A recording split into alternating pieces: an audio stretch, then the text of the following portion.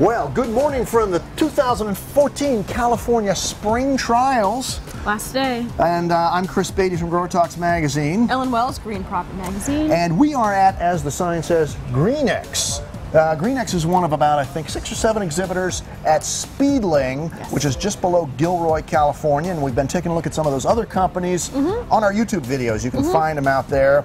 But we want to look at Greenex, and they've got, well, I found this to be pretty interesting news.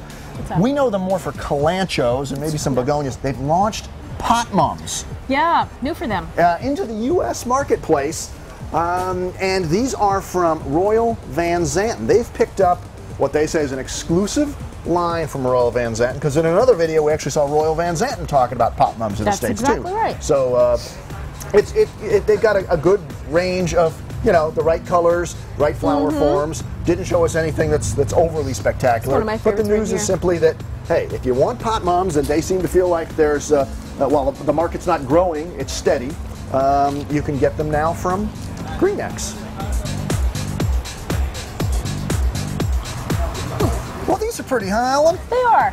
I like this is the Betulia begonia series, which is bred by Coppe, and Greenex has picked these up as well. And here's what's interesting. You know, we've already said in another video, what's old is new. This is actually a pretty old series that was kind of lost or discontinued long ago, but somebody found them, brought them back, and said, these are really nice.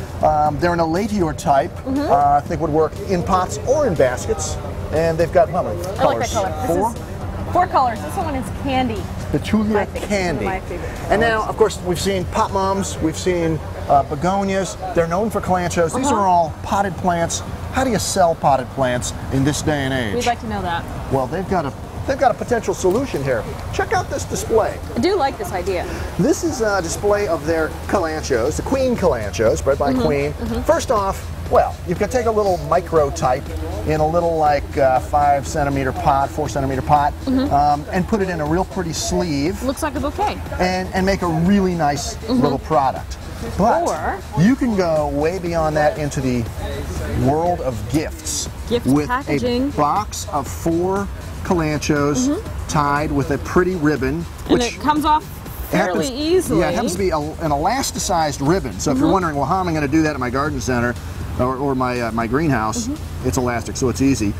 The key is there's little vents in here so the plants can breathe. These varieties are genetically ethylene resistant, they say, so that should help them last.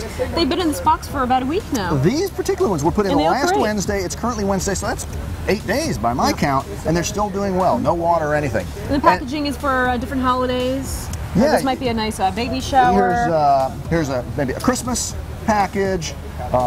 They've got a black and white one that's very trendy down here, weddings. So you can do anything. And they are being packaged like this and sold now in Europe. They mentioned IKEA and another big German store, so they're out there. Anyway, so just an idea about how to package and really make a potted plant more upscale.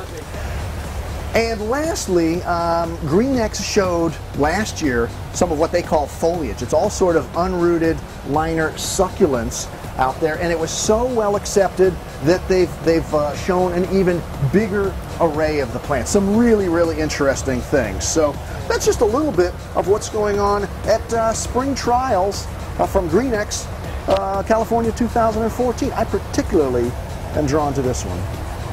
Wonder why?